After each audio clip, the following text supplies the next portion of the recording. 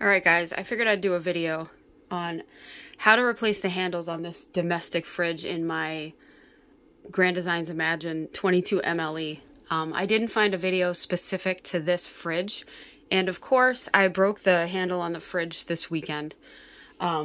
So domestic, I think they're 60 bucks. We'll send you 2 of these handles and also like a whole little bag of hardware. So I already did this one. First thing, make sure when you open these fridges, you make sure it's all the way to the left, because that's how I broke it.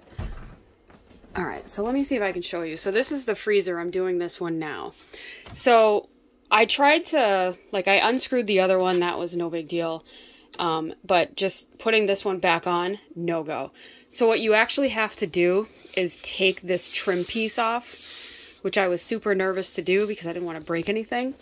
But all you need, you can see there's some marks on mine. All you need is a flathead.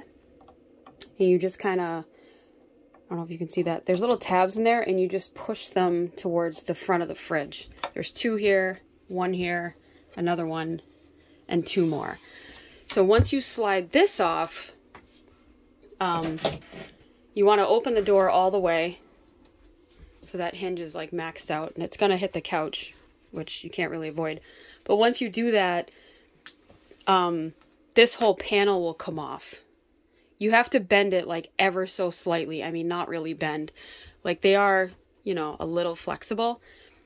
You're not going to break it. Like it's fine. But so that's what I did with the freezer. As you can see, here's the panel. I just popped out all those little clips here. You can kind of see the clips there. So you just hit them with a little screwdriver. And then the panel, which is, sorry, I'm filming this with my phone.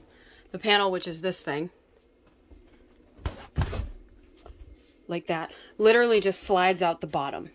And then these handles, once that panel is out of the way, these literally, like this, just slide back up. So if you're looking to replace your domestic fridge handle in your Imagine RV, or if you have a 22 MLE like I do, that's how you do it. All right, freezer is done. One other tip, and I didn't run into this on the fridge.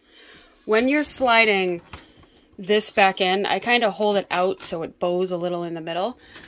But when you get to like these silver strip parts, you probably can't see this.